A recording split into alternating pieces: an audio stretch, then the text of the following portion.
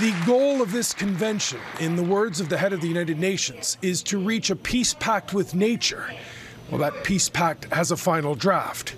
China is presiding over COP15 and Sunday morning released a proposed text. The challenge now is to get the negotiators from the nations gathered to sign on. This is my 22nd or 23rd COP when you combine climate and biodiversity. I've never seen that before.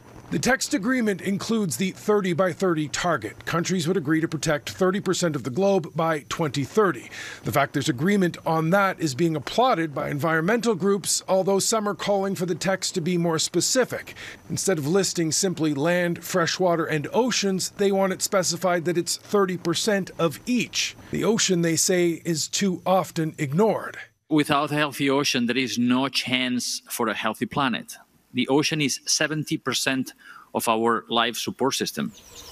Another important part of the deal is financial. The text sets a target of $200 billion a year for conservation initiatives. A sticking point in negotiations has been that some developing countries want more wealthy nations to pay a bigger share.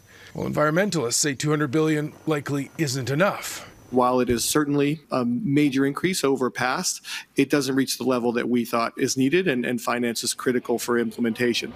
The conference enters its final day Monday with some optimism. There are still details to iron out and close to 200 negotiating teams to get on side, but things do appear to be further along than many predicted going in. Mike Armstrong, Global News, Montreal.